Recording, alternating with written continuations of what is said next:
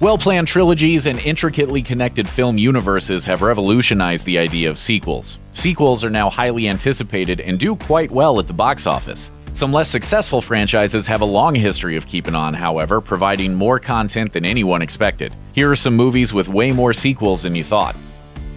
The Scorpion King. After two Indiana Jones-style adventures with Brendan Fraser and Rachel Weisz, the filmmakers of the Mummy movies realized that the true future of the franchise lay with Dwayne Johnson, who had a supporting role in The Mummy Returns as Matthias, the ancient Scorpion King. And so came the third movie in the series, a prequel/spin-off called The Scorpion King.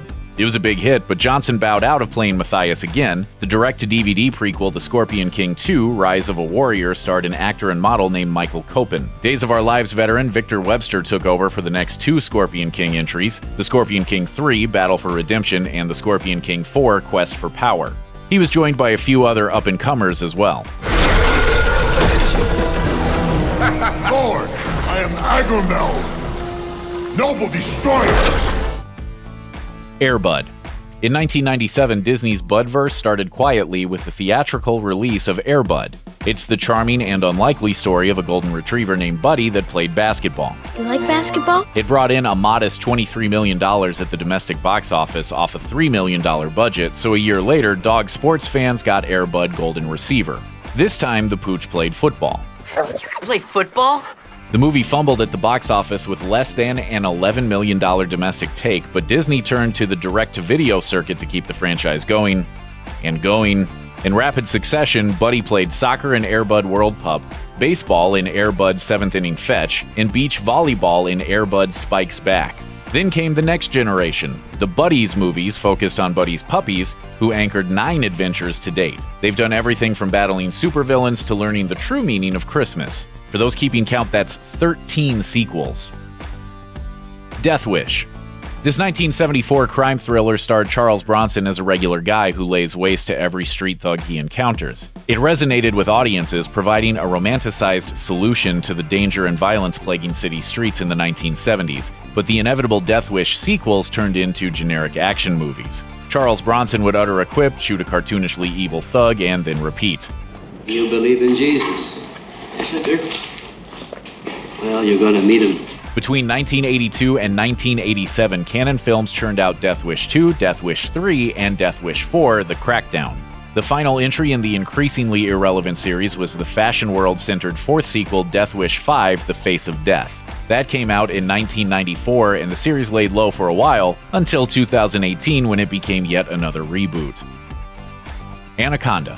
The 1997 movie Anaconda boasted way too good of a cast for the kind of movie it was. Owen Wilson, Jennifer Lopez, Ice Cube, and Eric Stoltz played a documentary crew traveling to the Amazon River terrorized by a gigantic jungle beast. The movie was generic and poorly reviewed, but it made $65 million at the box office, so Anaconda's The Hunt for the Blood Orchid followed in 2004. It was virtually the same movie as Anaconda, but with a group of researchers in Borneo subbing in for the film crew in South America.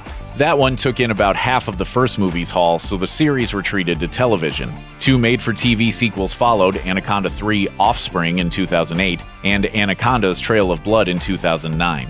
The series' 4th sequel was a 2015 crossover with the similar 90s underwater creature feature Lake Placid, cleverly titled Lake Placid vs. Anaconda. American Pie. The main characters from American Pie got 4 whole movies and a complete plot arc. Jim, Stifler, Michelle, and the rest went to college in American Pie 2, reunited for American Wedding, and reunited again for American Reunion. But its sequels don't end there. Along the way, the American Pie Presents title has been used mainly as a way to brand raunchy comedies, stuff like American Pie Presents Band Camp and American Pie Presents Beta House, just to name a few. Universal Soldier.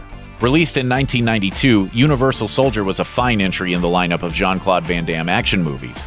In the slick science fiction thriller, JCVD plays a fallen soldier who's revived as a technologically enhanced super trooper thanks to a top-secret military program. Van Damme returned for 3 direct theatrically released sequels: Universal Soldier: The Return, Universal Soldier: Regeneration, and Universal Soldier: Day of Reckoning. That's a lot, but there were even more in the form of 2 made-for-TV sequels in between the first 2 movies: Universal Soldier 2: Brothers in Arms and Universal Soldier 3: Unfinished Business. The Land Before Time. In 1988, The Land Before Time was a rare animated hit that wasn't a Disney movie. It brought in a whopping $84 million worldwide, because what's not to like? It's about a bunch of cute dinosaurs who have big adventures in prehistoric times. Kids always love dinosaurs, but as they outgrow their dino phase and grow up, there are always more dino-cherishing kids coming up behind them. Producers of The Land Before Time have obliged with an unrelenting number of sequels. Between 1994 and 2007, 12 more Land Before Time movies hit home video, along with a reboot movie in 2016. Bring It On. The first Bring It On was an amusing, self-effacing comedy about competitive high school cheerleading.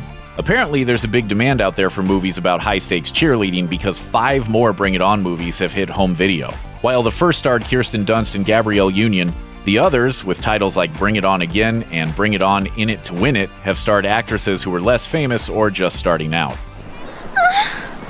The most recent iteration is called Bring It On Worldwide Cheer Smack and is about, that's right, a high school cheerleading competition. 3, 2, 1, bring it on! The Pink Panther.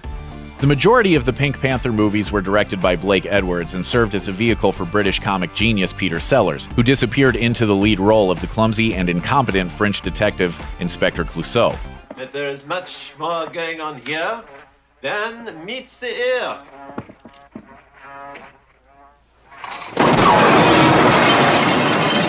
The Edwards-Sellers team-up, along with an iconic score by Henry Mancini and opening animated sequences featuring the literal Pink Panther, led to frequent movie magic. The pair made 6 Clouseau movies together. After Sellers passed away in 1980, Edwards tried to reboot the series twice, once with Roger Moore and once with future Oscar winner Roberto Benigni. But that doesn't even account for the rogue non-Sellers Pink Panther movies from 1968 called Inspector Clouseau, or, of course, the 2 rebooted Pink Panther films starring Steve Martin. I don't even own a mess. Planet of the Apes. Everybody remembers the shocking twist ending of the first Planet of the Apes movie from 1968. Not as many remember that for the first half of the 1970s, a new Planet of the Apes movie hit theaters every summer like clockwork. That's probably because they lacked classic moments like the ending of the first film, or because Charlton Heston didn't return to ham it up. Take your stinking paws off me, you damn dirty ape! Each of the 4 sequels also did worse at the box office than its predecessor did. Add in Tim Burton's 2001 remake and the ongoing rebooted franchise, and you've got 9 total Planet of the Apes movies. Thanks for watching. Click the looper icon to subscribe to our YouTube channel, plus check out all this cool stuff we know you'll love too.